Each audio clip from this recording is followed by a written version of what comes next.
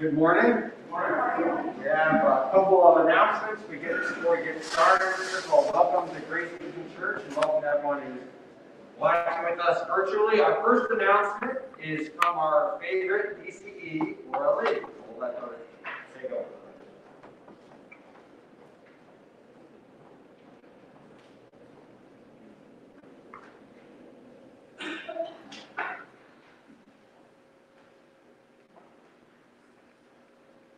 Morning. So my first announcement is about Sunday school. Sunday school will be next Sunday. We'll be doing virtual Zoom meetings every Sunday afternoon, and then also sending video lessons to the families every week. So if you like more information about that, or if you know someone that would like information about that, there's more in the bulletin, or you can just contact us. And the second announcement I have is I am going to be starting a video project, doing a video series that will come out next spring, and it's about the Enneagram. And if you have not heard about the Enneagram, that is okay. The Enneagram, to kind of keep it short, is a personality tool that kind of shows people's motivations, and there's 9 numbers, and there's a lot of connecting things, and if you don't know what it is, that's okay. That's why I'm kind of doing this. And the project will be called You Are Loved, a biblical and personal look into the Enneagram. And kind of the reason why I'm doing this is because I think the Enneagram has been a good tool for me to not only understand myself better, but also to understand others better. And looking at it like in a Christian perspective, it has also showed me that God's given me gifts, but He's also loved me throughout the flaws. And looking at a time like this, where we're spending a lot more time by ourselves, and there's also more tension in our world. Sometimes it helps to be more self-aware, to know ourselves better, and also to kind of understand where other people are coming from. And it's given me kind of language to understand that. And the reason why I'm kind of bringing it to you is that I would like you to be a part of it. I'm not only putting basic information about sort of the numbers in the Enneagram, but also having people be a part of it so that they can represent the different numbers. And there's more information in the bulletin insert. I can only say so much up here because I only have so much time. But if you would like to be part of it, or if you want more information about it, just let me know. Contact me. That would be great. And I also have a little trailer to kind of show you. This isn't what the episodes are going to look like, but this is kind of the people I've interviewed so far. And if this, there's some people that know about it, some people that don't know about it. But the point is getting different looks, perspectives on things. So here's the trailer.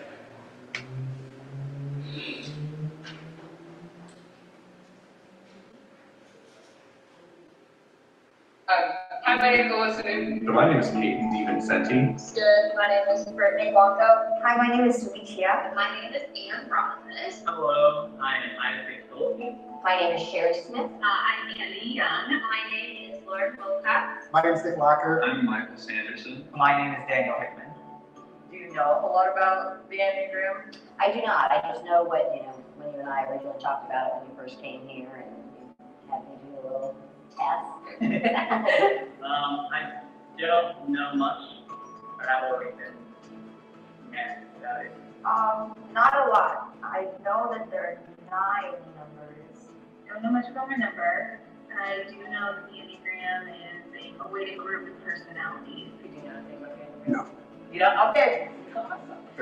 I don't know exactly what it is, really, to be honest. I know that it's kind of the big thing right now for Christians. When I first started learning about Enneagram, I was a little bit skeptical about it because I was like, why do we need to worry about ourselves so much and knowing ourselves so, But then once I discovered that knowing myself will help me interact with others better. This has made a really big difference, especially in my faith and in the way that I view the world and other people, and especially the way I receive the grace of God. I think Jesus paid attention to the needs of other people, and the Enneagram helps me to pay attention to what other people might need. And it has allowed me to start pushing myself, not necessarily towards myself as my core identity, but has shown me how Jesus is intersecting those lies that I tend to believe when I'm stressed out, how it intersects my own pride, and helps me to see more clearly the path that Jesus is calling me to walk down. And that's what the Enneagram can do. It can give you language so that you move forward.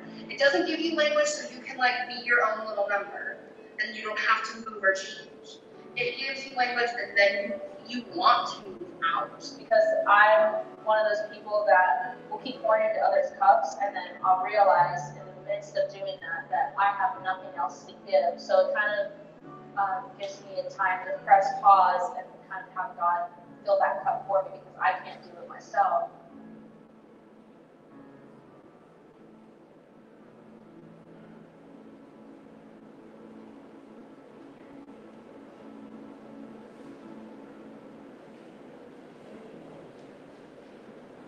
If you have any questions or anything like that, if you want to be part of it, just let me know. And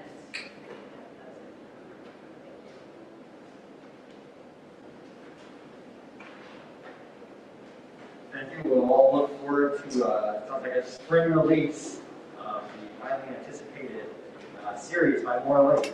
So we will, that's exciting, and if you'd like to help out, just contact her. It'll be on the big screen, our big screen. Other announcements, the Cincinnati Zone annual LWML Fall Retreat is September 26th, a Zoom meeting.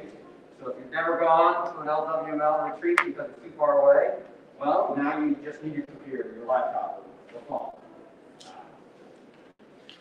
The only other announcement is that we're starting a new sermon series today. This week and the next 5 weeks, we're going to be talking about putting it all together and focusing on how do we live out our faith and put the different pieces together today. The introduction, then we'll talk head, heart, hands, feet, mind. And how does being a Christian, how can we use these things? How does it affect the different parts of our bodies, and how do we use them to God's glory? So that'll be our sermon series for the next several weeks.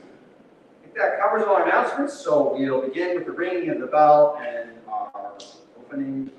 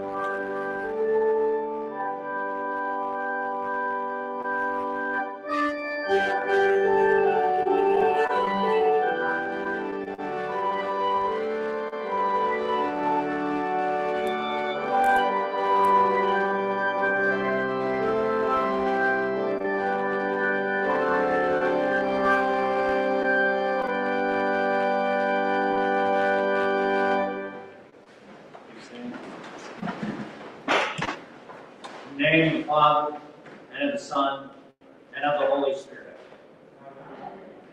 Beloved in the Lord, let us draw near with a true heart and confess our sins unto God our Father, beseeching him in the name of our Lord Jesus Christ to grant us forgiveness.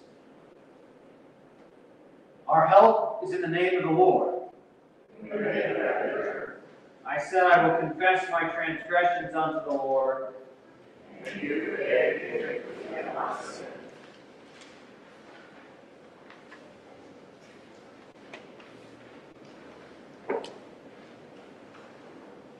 Almighty God, merciful Father, I, a poor miserable sinner, confess unto you all my sins and iniquities, with which I have ever offended you, and justly deserve your temporal and eternal punishment.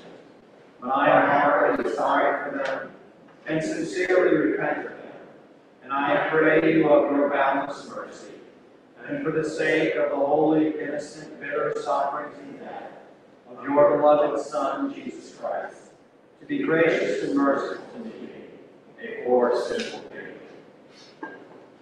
Upon this your confession, I, by virtue of my office as a called and ordained servant of the Word, announce the grace of God unto all. And in this stead, and by the command of my Lord Jesus Christ, I forgive you all your sins, in the name of the Father, and of the Son, and of the Holy Spirit. Continue with the introit. How great are your works, O Lord! Your thoughts are very deep. It is good to give thanks to the Lord. Sing praises to your name, O Most High. To declare your steadfast love in the morning. And your faithfulness by night. To the music of the lute and the harp. To the melody of the lyre.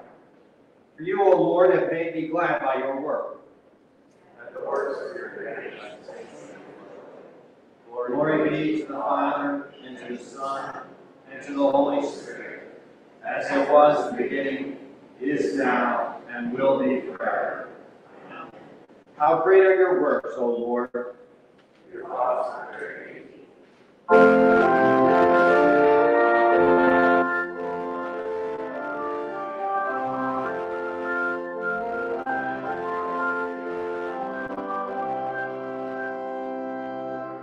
Glory be to God on high.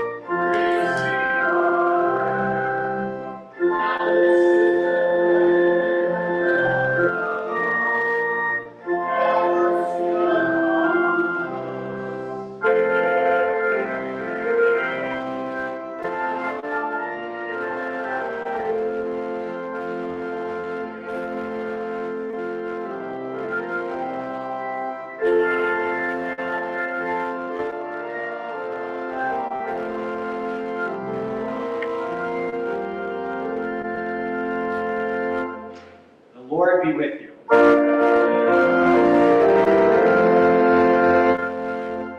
Let us pray.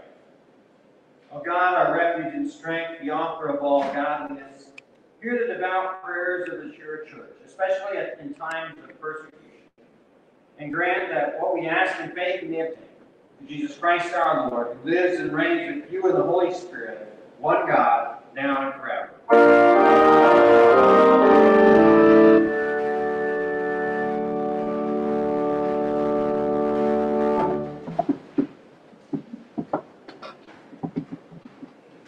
Our Old Testament lesson is from Ezekiel chapter 33.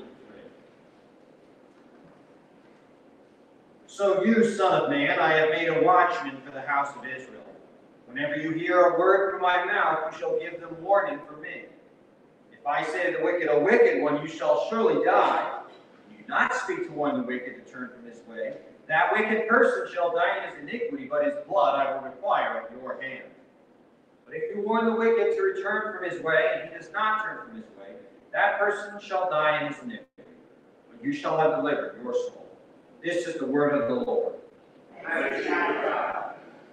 The epistle lesson is from Romans chapter 12. I appeal to you, therefore, brothers, by the mercies of God, to present your bodies as a living sacrifice, holy and acceptable to God, which is your spiritual worship. Do not be conformed to this world, but be transformed by the renewal of your mind, that by the testing you may discern what is the will of God, what is good and acceptable and perfect. For by the grace given to me, I say to everyone among you, not to think of himself more highly than he ought to think, but to think with sober judgment, each according to the measure of faith that God has assigned. For as in one body we have many members, and the members do not all have the same function, so we, though many, are one body in Christ, and individually members one of another. Having gifts that differ according to the grace given to us, let us use them. If prophecy, in proportion to our faith. If service, in our service. The one who teaches in his teaching. The one who exhorts in his exhortation. The one who contributes in generosity. The one who leads with zeal. The one who does acts of mercy with cheerfulness. This is the word of the Lord.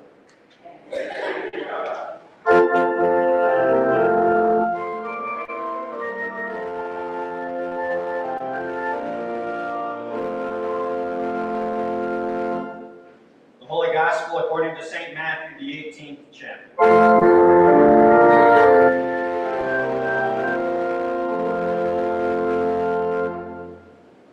At that time, the disciples came to Jesus, saying, Who is the greatest in the kingdom of heaven? And calling to him a child, he put him in the midst of them and said, Truly I say to you, unless you turn and become like children, you will never enter the kingdom of heaven. Whoever humbles himself like this child is the greatest in the kingdom of heaven. Whoever receives one such child in my name receives me. But whoever causes one of these little ones who believes in me to sin, it would be better for him to have a great millstone fastened around his neck and be drowned in the depth of the sea. Woe to the world for temptations to sin. For it is necessary that temptation come, but woe to the one by whom the temptation comes. And if your hand or your foot causes you to sin, cut it off and throw it away. It is better for you to enter your life crippled or lame than with 2 hands or 2 feet to be thrown into the eternal fire. And if your eye causes you to sin, tear it out and throw it away. It is better for you to enter life with 1 eye than with 2 eyes to be thrown into the hell of fire. See that you do not despise one of these little ones. For I tell you that in heaven their angels always see the face of my Father who is in heaven. For the Son of Man came to save the lost. What do you think? If a man has 100 sheep and one of them has gone astray, does he not leave the 99 on the mountainside and go in search of the one that went astray? And if he finds it, truly I say to you, he rejoices over it more than over the 99 that never went astray. So it is not the will of my Father who is in heaven that one of these little ones should perish. If your brother sins against you, and go and tell him his fault between you and him alone. If he listens to you, you have gained your brother. But if he does not listen, take 1 or 2 others along with you, that every charge may be established by the evidence of 2 or 3 witnesses. If he refuses to listen to them, tell it to the church. And if he refuses to listen even to the church, let him be to you as a Gentile and a tax collector. Truly I say to you, whatever you bind on earth shall be bound in heaven, and whatever you loose on earth shall be loosed in heaven. Again I say to you, if 2 of you agree on earth about anything that they ask it, it will be done for them by my Father in heaven.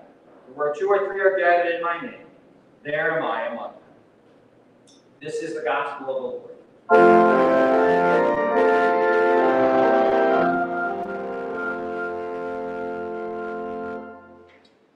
We confess our faith using the words of the Nicene Creed. I believe in one God, the Father Almighty, maker of heaven and earth, and of all things visible and invisible, and in one Lord Jesus Christ, the only begotten Son of God, begotten of his Father before all worlds, God of God, light of light, very God of very God, begotten, not made, being of one substance with the Father, by whom all things were made, who for us men, and for our salvation, came down from heaven, and was incarnate by the Holy Spirit of the Virgin Mary, and was made man, and was crucified also for us under Pontius Pilate. He suffered and was buried. And the third day he rose again according to the Scriptures, and ascended to heaven, and sits at the right hand of the Father. And he will come again with glory to judge both the living and the dead, whose kingdom will have no end. And I believe in the Holy Spirit, the Lord and giver of life, who proceeds from the Father and the Son, who with the Father and the Son together is worshipped and glorified, who spoke by the prophets. And I believe in one holy Christian and apostolic church. I acknowledge one baptism for remission of sins, and I look for the resurrection of the dead and the life of the world to come. I think we have a little video now. No, never mind. All right, we continue with our sermon hymn, Christ Be My Light.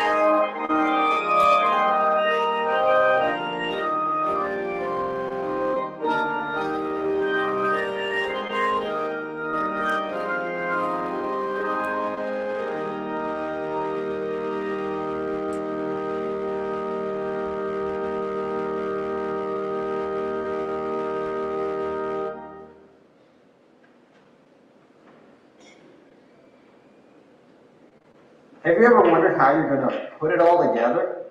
Maybe there's a project at work or some home renovation. Take a puzzle. Often the best way to start is to take it one piece at a time. Our sermon series, Putting It All Together, is focusing on how to put our faith into practice. If we are living sacrifices, Paul encourages us to be, then all of our life can be used in some way to God's glory. How hands-on can you be if your faith never affects your behavior? How is our mind renewed and transformed by the gospel? Where should a Christian walk or look? Join us and let the Holy Spirit help put it all together, one piece at a time.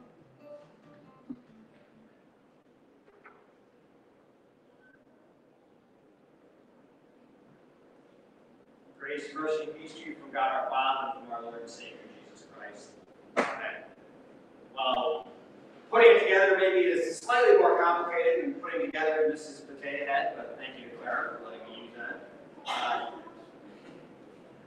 But we will be puzzling together over the next several weeks about how we put our faith into action.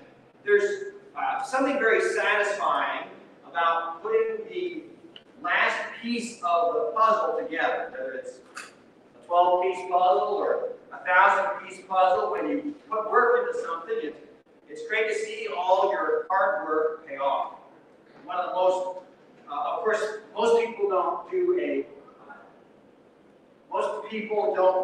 a puzzle that they can complete in just a minute or two. It usually takes some time and concentration, and perhaps a lot of squinting as you look closely and try to get those pieces put together. Well, over the next 6 weeks, we might do a little bit of squinting as we puzzle out how to put our faith into practice. And the way we're focusing on that is focusing on the specific things that different parts of our bodies can do, and how we might have a Christian head, if that makes sense, or Christian hands. A different way of breaking it down. How does our faith change how we think or feel, for instance? Or how does our faith navigate from our head and our heart to our hands and eyes and feet? How does faith change how we see and interact this world in which we live in? Before we get down to the nitty-gritty, though, we're going to start with an overview. Like all parts of our faith, sanctification, which is a fancy term for holy living or living out the Christian life, starts with Jesus.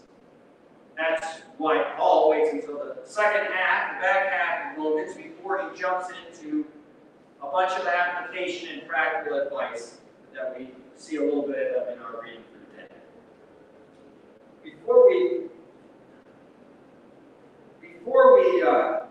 Before we get down to the nitty-gritty, we're starting with an overview. Like all before we think about what we should do, though, we have to realize, first of all, first things first, what God has done for us. What did Jesus do? Well, pretty simply, he did it all. Jesus didn't just give us a gentle nudge in the right direction with the cross.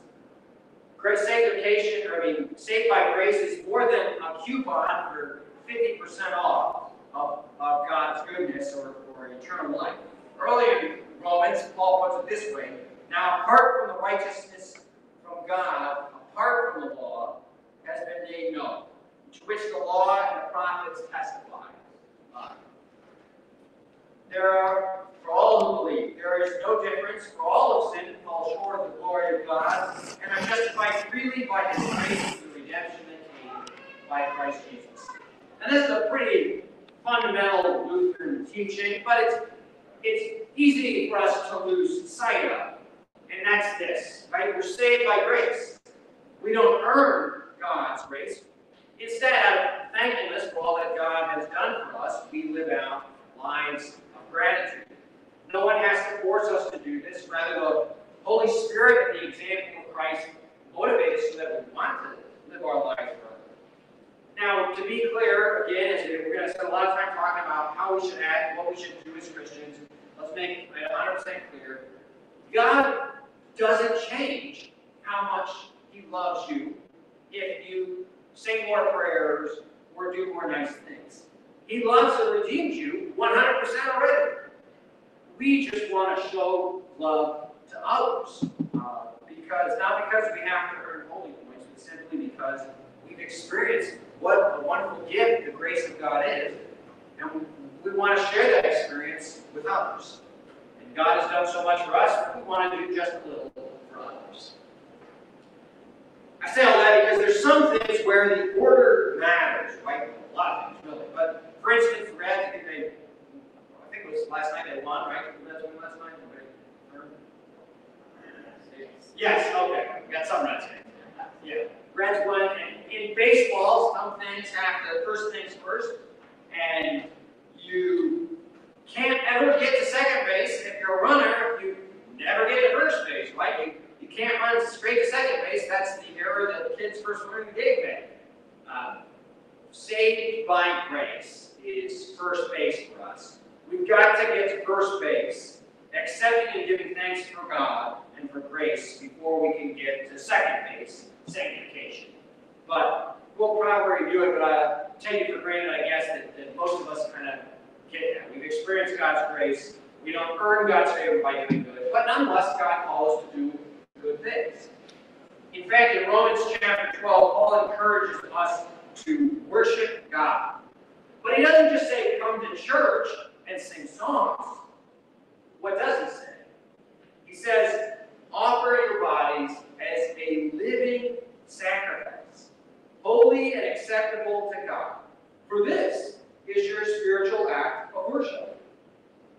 You see, God is not primarily interested in our money or our accomplishments. God is interested in you, in your soul, in your being. He values you. Therefore, the way that we glorify Him is not by paying Him off like He's a taxman or something, but rather by living lives of sacrifice. God, and why does God want us to do this? Well, God wants us to live good lives because He wants a good world. And so He tells us the way to worship Him is not by putting yourself first, but rather by living for a purpose, for God's purpose. Which again, He's shown us it's not that God's trying to take advantage of us, it's not that He wants us to spend all our time and money on Him, but rather, to steal words from the book of Micah, what does the Lord require of you? To do justice, to love mercy, and to walk humbly with your God. God wants us to live lives of sacrifices, not simply to make Him happy, but because He wants the world that we live in and others to be a better place. And when we put Him first and think of others, it becomes a better place than it would if we put only ourselves first. So, down to the living sacrifice. What is a living sacrifice? We use the word sacrifice today primarily as a metaphor.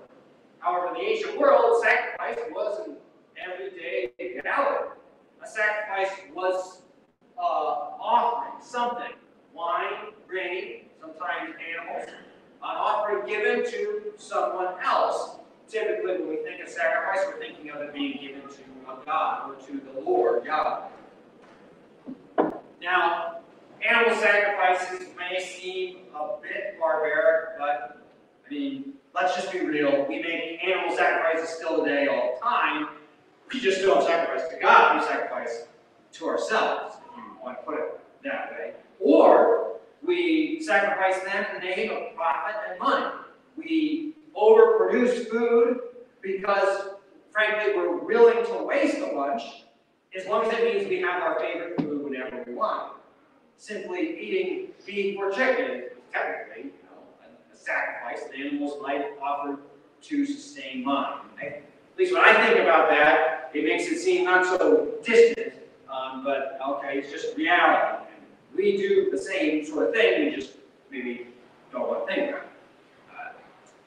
In ancient Israel, also, there wasn't as much coinage and money to go around. They weren't printing paper money. So, in order to put your offering in the offering plate, you didn't write out a check and seal it in an envelope. Instead, you bought a sacrifice. Grain, or wine, or an animal, or something else maybe. Likewise, if you wanted to buy something, you'd be as likely to offer a chicken for it as you would a $5 bill or some gold. Or maybe you'd give some produce. You did more bartering. Some of Israel's sacrifices, in fact, for that matter, many of them were eaten by people. People they had to sacrifice, but the Levites or the priests would eat them. Others were simply burned as an offering to the Lord. The point being is sacrifices typically were no longer allowed. That kind of was included in the term sacrifice. But Paul, in the light of Christ's death and resurrection, tells Christians that we ought to live out the reality of Christ's resurrection in our own lives. Because we've been crucified with Christ, and yet we live. But how should we live? Well, we've been redeemed. We've been rescued from sin and death. So it would be like a dog returning to its vomit. If we were to return to our folly, to going back to the tired and broken and empty ways of living that sin once trapped us in. Instead, God calls us to live out lives of purpose. And have you ever met somebody who's had a near-death experience? Or maybe you read a story about them. Maybe they survived a serious illness. I think some people who I've talked with who had COVID recently have kind of grown, where their appreciation for life has grown because there was some real trepidation for a while. Often after surviving something like that, that's what happens. Well, Christians, we realize if we look at the scriptures that we've all had a near-death experience because we deserve death. We should have suffered eternal death for all our sins 1,000 times over, and yet God keeps forgiving us. You sinned this week, I'm pretty sure. You said something terrible or you did something devious, and yet your Lord still loves you. And you don't have to worry about that sin anymore because you confessed it and God forgave it. You and I, we deserve to be punished. We deserve death. If we were just left on our own, even apart from sin, we would be headed for the grave at some point. And yet, God has brought us back from the grave. And so we've had that near-death experience. And so also, too, Christians, when we realize that, it gives us a greater appreciation for the life that God has given us in Christ. That's part of what it means to be a living sacrifice. Also, it's important to remember that Jesus, of course, was the very first living sacrifice. He was sacrificed. Slaughtered is hardly a strong enough word to describe what happened to him. Jesus was killed and sacrificed, as the high priest said, it's better that one man die for the people. Of course, the Sanhedrin, right, they would certainly have much rather Jesus die than their position be threatened. But unbeknownst to them, Jesus wished for the exact same thing. He would rather die to keep us alive. God isn't asking us to do anything that He hasn't already done for us. God did sacrifice His only begotten Son. This was the only way that He could cut through the sin and hardness of human heart and wake us up while simultaneously defeating death. And Jesus was not forced to do this, right? That's important as we talk about these sacrifices also, that it's a willing sacrifice. Starting with Jesus, He was a willing sacrifice because, make no mistake, Jesus certainly faced great distress and loneliness and despair and, of course, most obviously physical torment, but He went to the cross of His own volition. He had multiple opportunities to turn around, but He kept saying, this is the Father's will, this is the plan of salvation, I'm going to do it. Because He was willing to give up His life for the good of another, for your and my lives specifically. He who was God, perfect, righteous, and by any sort of measurement we use, far more valuable and central to life and to the universe than you or I, yet He decided to sacrifice Himself for our salvation. And that, too, gives us a wonderful and great appreciation for life that we did not earn, and yet you have it right now. So we, too, having experienced the benefits of forgiveness, life, and salvation that Jesus won for us, we, too, learn to be willing sacrifices. God doesn't force us, nor does He want to force us to live for Him. But as we experience God's grace, we decide, we don't even decide, we simply start to want to do what God calls us to do. We want to. We see how love is a better way, how the way that God offers is better, and so we want to make a positive difference. So, taking that for granted, I guess next week we'll start talking about what that means with the renewing of our mind that Paul talked about. So get your head straight, or if you don't get it straight, we'll get it straight next week. But until then, go in the grace of God. In Jesus' name, amen. We continue. We'll now have some music as we have our offering box in the back. If you'd like to take your offering in the back there at any point, or also you can do so online. Quick review for communion. I think we'll get the hang of this. But we'll be putting out 3 plates. The elders and myself will put out the plates, and we'll put all the elements down. And then when I finish putting the cup on, then 3 people can come up. And then when they're done, we'll use it. Continue with our service.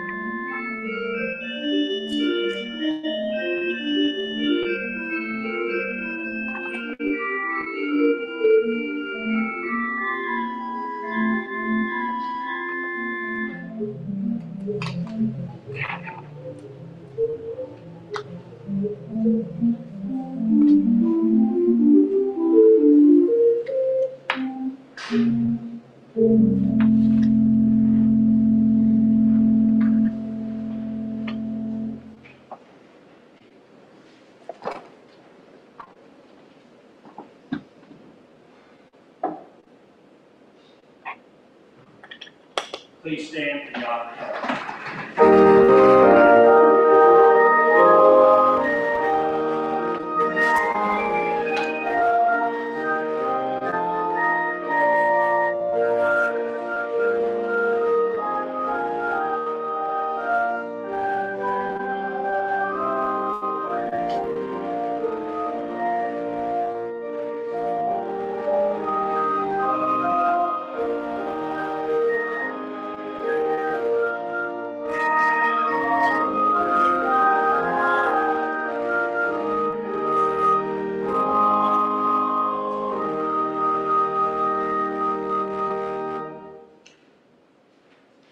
Let's pray. O Lord, give to us good and honest leaders who will govern according to your word and will. Give us grace that we may not fail to pray for those who lead us and act as good citizens and good neighbors to one another.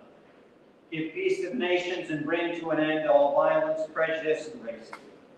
Guide us to know and respect all life from the infant in the womb to the youth beginning maturity and from the mature to the aged. Lord, in your mercy. O Lord, you send rain upon the earth and turn the seeds into plants rich with fruit for harvest. Accept our thanks and praise for your continued goodness in providing a good harvest and food for all. Give us wisdom that we may use your resources wisely and extend your care to those in need. Guard us against pride and arrogance. Give to us a spirit of generosity that we may share with others the blessings that flow from our labors. Lord, in your mercy.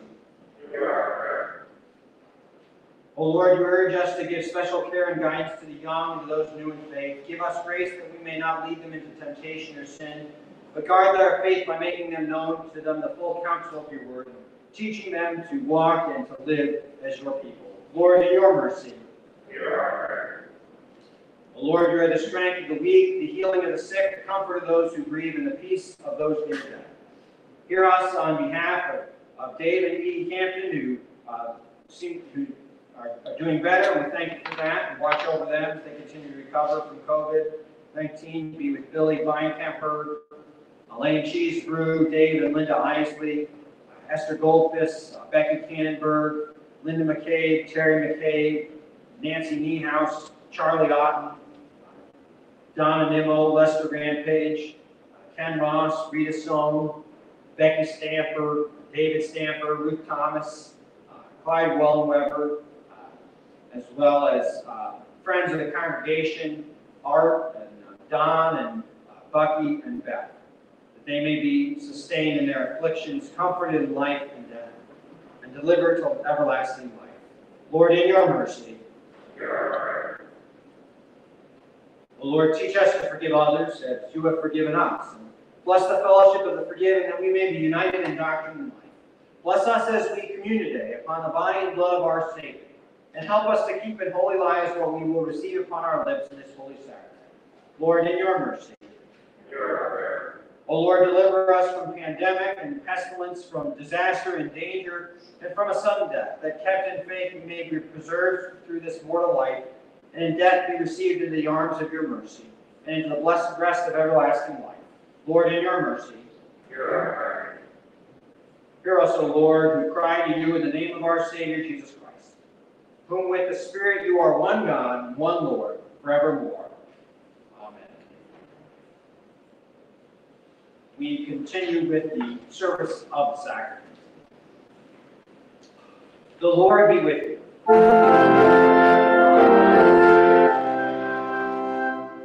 Lift up your hearts.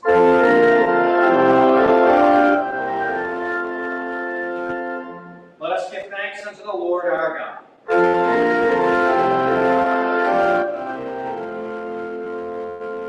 It is truly meet, right, and salutary that we should at all times and in all places give thanks to you, Holy Lord, our Almighty Father, everlasting God, through Jesus Christ our Lord.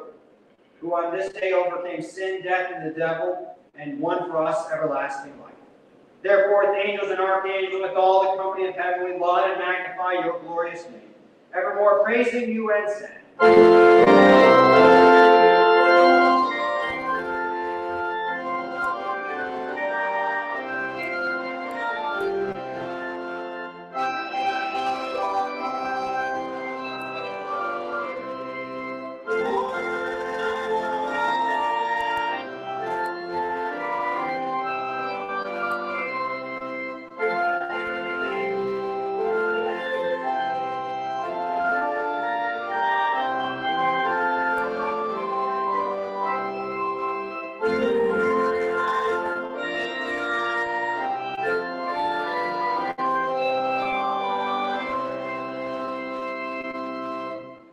Thus by our Lord and trusting in his promises, we are bold and pray.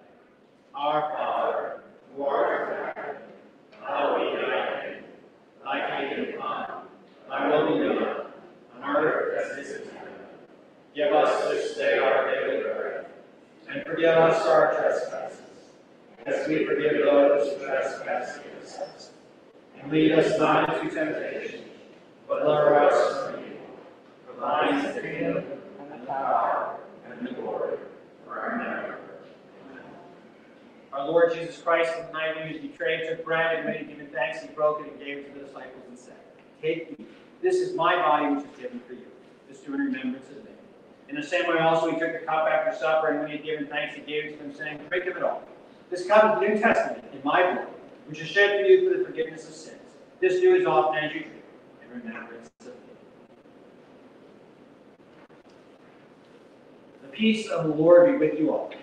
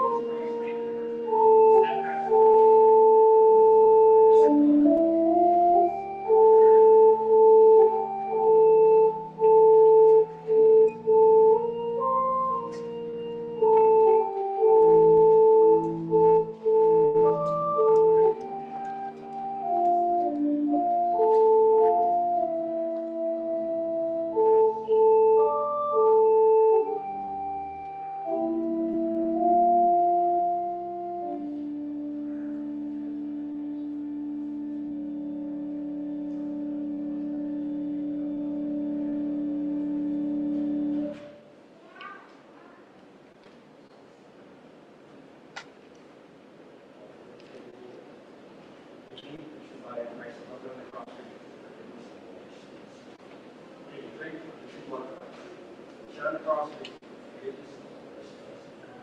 the true body of our Lord and Savior Jesus Christ, and the He once and faithful. It should be.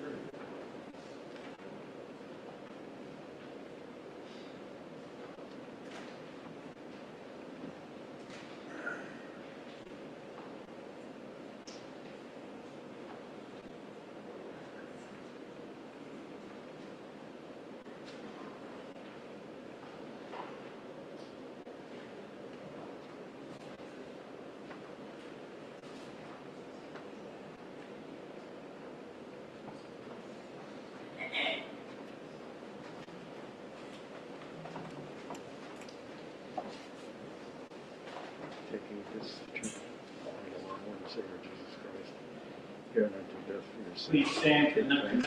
This is the true blood of our Lord and Savior Jesus Christ.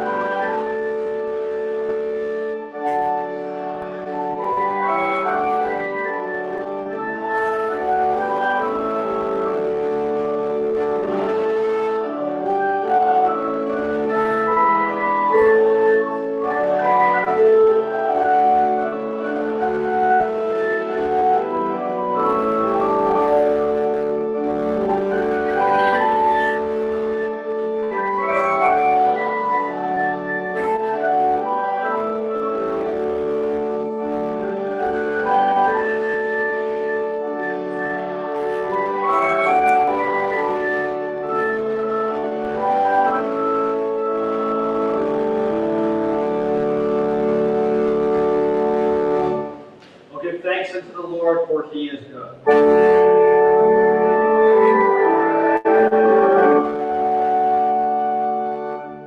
Let us pray. We give thanks to you, Almighty God, that you have refreshed us through this salutary gift, and we implore you that of your mercy you would strengthen us through the same, in faith toward you and fervent love toward one another. Jesus Christ, your Son, our Lord, who lives and reigns with you in the Holy Spirit, one God, now and forever. The Lord be with you. Blessed be the Lord. The Lord bless you and keep you. The Lord make his face shine on you and be gracious to you. The Lord lift up his countenance upon you and give you peace.